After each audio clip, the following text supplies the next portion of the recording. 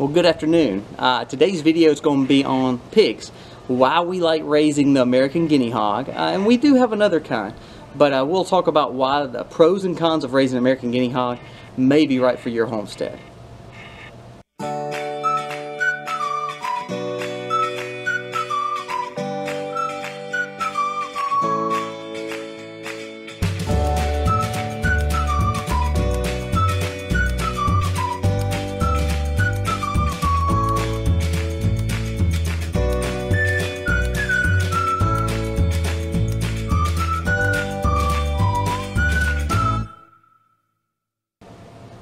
Alright, just as I said in the little intro, we are talking about American Guinea Hog. We're going to talk about a few pros and a few cons of raising American Guinea Hog on your homestead or your farm. The American Guinea Hog are from a European descent of the Essex hog, and also the reason they're called Guinea is because they thought that a heritage of it was brought from Africa. They've been really domestically really grown here in the U.S. since the early 1800s, even late 1700s. It was known that Thomas Jefferson had some. That's what some of the books said that I read about them. But the whole point of the homestead hog, and that's what a lot of times they were referred to as the black guinea or the homestead hog, was because of the pros. Let's talk about the pros and the reason that you saw them on a lot of homesteads. They're docile. They tend to be a very docile hog. Now, again, we've heard stories where people have been hurt by them, and we've seen where boars maybe get a little rowdy when it becomes time for a sow to be bred or in heat. So that's like any other animal; they can be crazy at certain times. But all in all, they tend to be a very docile hog. They tend to do what they want to do, and then they pretty much lay down. They're not a real big dig hog. They're not one that runs around like our blue butt Yorkshires do. They tend to be more of a easy, breezy, lazy hog. So that's why a lot of times people love them, because they're docile. Secondly, is they tend to not grow real big. Our two American Guinea Hogs, we are breeding. They're in a little breeding program. Now our feeder hogs are not. They're meant for freezer count, and we'll talk about that a little bit later too. But our American Guinea Hog, we choose to raise them up, and we're going to try to raise some for, again, to eat, and then some to, of course, to grow up and keep that sustainability going with our boar and sow. But they tend to grow small. They don't grow real big like a big feeder hog. You're not going to see a 300 or 400 or 500 pound American Guinea Hog typically. Traditionally, they're going to be 150, 200 pounds. So we like them because they tend to be docile. They tend to be smaller, and that way they don't intimidate us or our children too much. So that's two main reasons that we truly like them. Another reason that they were very prevalent on the homestead, especially back in the early 1800s and of course on through history up until now, is they tend to not eat a lot. They tend to like eating and foraging under forests. They tend to like eating acorns. They tend to like going into the fields and underneath trees and finding their own food. Now, one good thing about them is they'll do that, but pretty much they like to become straight back to where they were raised, where their home is, where they've made a nest. They tend to not like to roam a lot like big pigs. So that's very good things to know, especially if you're on a smaller homestead, or say you don't want this ground torn up a lot. The American Guinea Hog is not going to do what you would think a big feeder hog would do. So they tend to be easier on your ground, they tend to forage, they tend to be smaller, and they tend to be docile. So there's your pros to American Guinea Hogs, or why we raise them.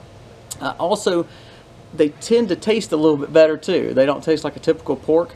They tend to have more of a sweet buttery fat, and they become a lard hog, so their meat tastes a little bit different than your traditional hogs that you're used to eating. Now let's talk about the cons. The cons of American Guinea Hog.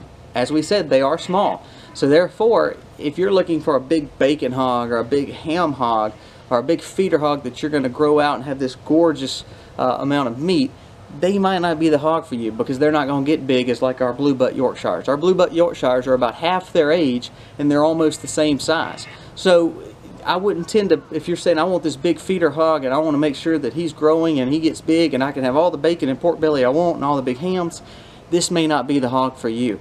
So if you're looking for that big hog, I would probably shy away from American Guinea Hog.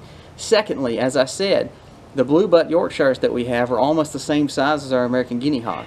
The reason that is because the American Guinea Hog are slow growers. Again, they're not going to grow to this 200, 300, and 400 pounds, especially over 6 to 8 months. They tend to be slow. They tend to grow slow.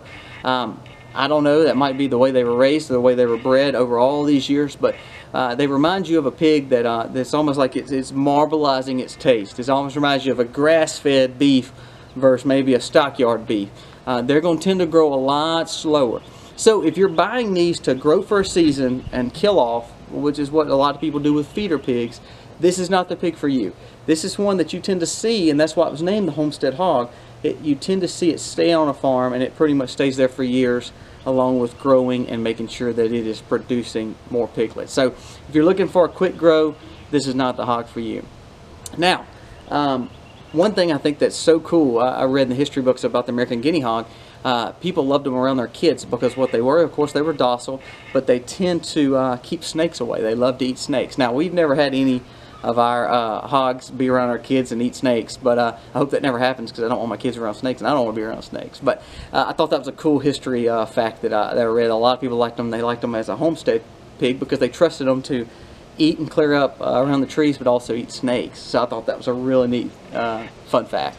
So I hope this video helps. You see some of the pros, you see some of the cons. If you're looking for a slow grower, beautiful hog to almost become a pet, but also give you meat and good quality meat, the American Guinea Hog is for you. They tend to be black, they tend to be short, they tend to be stubby, so they don't get real big, and they're not a really intimidating animal. Now, we have a boar. I'm not saying trust your boar, but at the same time, he's pretty docile. So we keep our eyes on him when we're in the pen with him. But compared to our feeder hogs, he's like a little teddy bear. So that's why we like the American Guinea Hog, and also the meat quality is second to none.